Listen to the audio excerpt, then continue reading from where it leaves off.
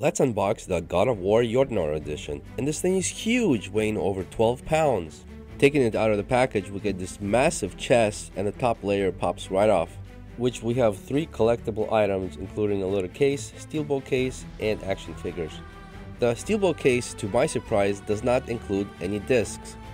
Inside this small little baggie, we get these small dices, which feel pretty nice. And we also get these 2 small little action figures, which I'm sure is going to describe what they are in the game. And this top layer also pops off, revealing 3 more collectible items. First, in this red bag, we get this ring, which is really nice, and you could actually wear it and it feels like a real ring. We also get a cloth map and these 3 pins of these figures. I almost forgot, but we also get a vinyl CD, which is probably the audio track.